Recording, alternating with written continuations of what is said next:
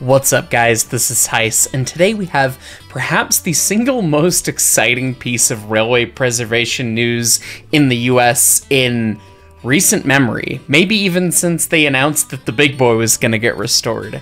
This is sincerely one of the coolest things, and the way that they announced this is super cool.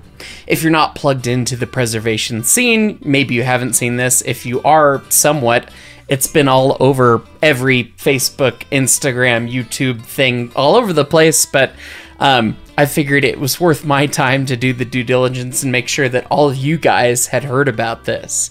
And what I'm talking about is the Fort Wayne Railroad Historical Society purchasing the New York Central 3001 and a matching train set, and they're going to start restoring all of it to run it once again. This is absolutely incredible. Now, if you're not familiar, the reason why this is so cool is that the New York Central was one of the most important railroads in the East back in the day. It was basically a race between the Pennsylvania Railroad and the New York Central Railroad for who was the top dog for the longest time. They were kind of the big two powerhouses, and oddly enough, preservation steam is kind of scarce in the case of both of them. I looked up the list of all the New York Central locomotives that are preserved, and it's a list that's as long as the list of operating Denver and Rio Grande Western K36 class locomotives. We have as many in one class that run on the narrow gauge that there were from this fantastic railroad, and none of them have ever run in preservation.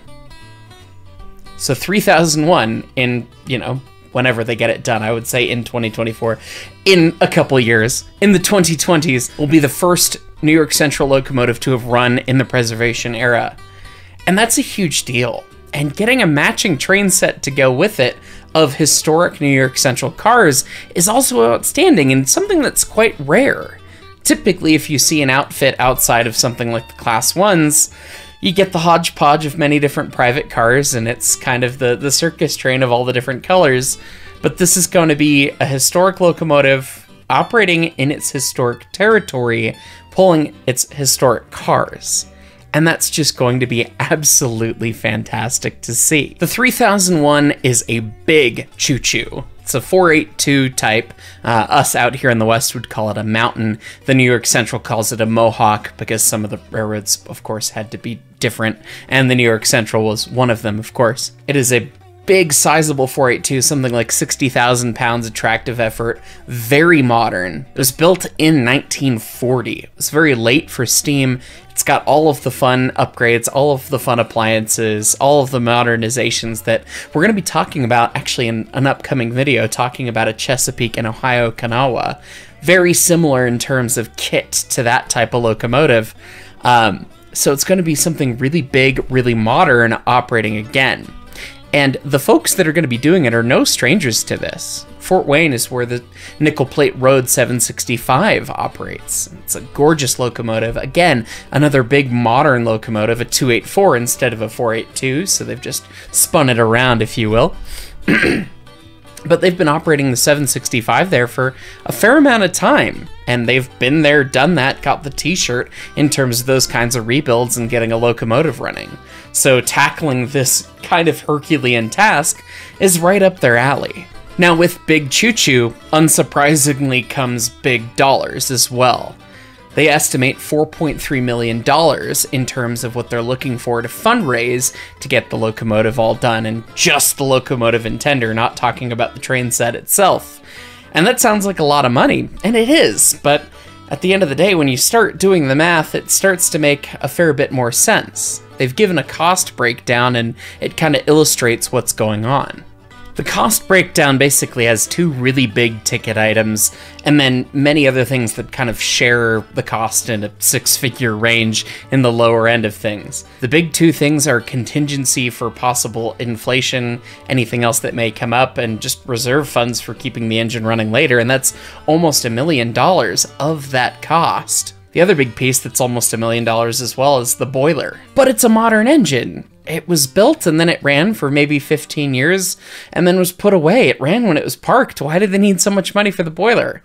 Well, it's now sat outside for presumably 70 to 80 years, basically, somewhere in that time frame. Somebody knows how long it probably had the asbestos on it and jacket that can hold moisture against things, and every single stay bolt in that boiler is going to have to get checked and probably replaced. And you're talking about several thousand of them at that point. And based on safety regulations, you have to use certified material from certified manufacturers. And you start going down the rabbit hole and it goes, oh, well, it's a big engine.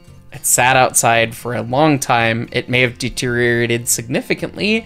It might be fine in some ways, but everything's got to get checked. Everything's got to get gone through. It's kind of a lot of work. The reaction I've heard from many in railway preservation was one of sticker shock. $4.3 million to go through and restore this locomotive? That's a crap ton of money. You could get a lot of stuff done for that, right? And when you start looking at it and understanding the messaging behind why they came up with that number, it starts to make a little bit more sense, at least to me. If you think, first and foremost, that inflation has been ridiculous recently, anyone who's gone to a grocery store and bought groceries recently can understand that, and what happened to your cans of Coke Zero has happened to steel for locomotives as well. It's kind of a global issue. Just in 2020, the same $4.3 million that they've quoted was $3.5 million. That was what it was worth then. So it's gone up that much in that little of a time. Time's fake, and so is all of that fun stuff, which we're not going to get any further into. We talk about trains here. But still, okay, in 2020 dollars, $3.5 million. And a good almost third of that is for contingency, for overrun, for anything that might come up, and save the rest for what's coming next. Okay, so you're talking about something more like half the price that we see on paper is really what our touchstone should be with. Okay, they're looking in 2020 dollars that we're thinking of in our head. They're looking at something like $2.4 million, something to get this done. And in 2020 dollars, $2.2 million restored my itty bitty little 460. I say mine, but at the Colorado Railroad Museum, RGS 20. That was the sticker price on the restoration of that engine, $2.2 million for a locomotive that is a quarter the weight of the 3001. Yes, it was significantly more beat to death, and yes, we were trying to save as much historic fabric as physically possible, rather than replacing things from the get-go that you would try to do for many operating engines. We tried to save a lot of stuff for the sake of preserving history, which is always a fine line to walk, and the project lasting so long, and many other things that we need not get into. But that was what the cost ended up being. That's the reality of making a nice running machine in the US these days.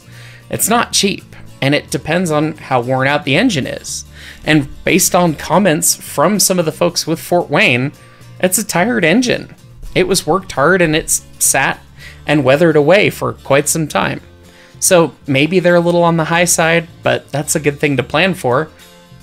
And it's always better to say, hey, this is how much we need, than, oh, well, we need half this much, and then the locomotive gets taken apart and sits for the next 2 decades and never gets put back together, which unfortunately is the reality sometimes with some of these kinds of projects.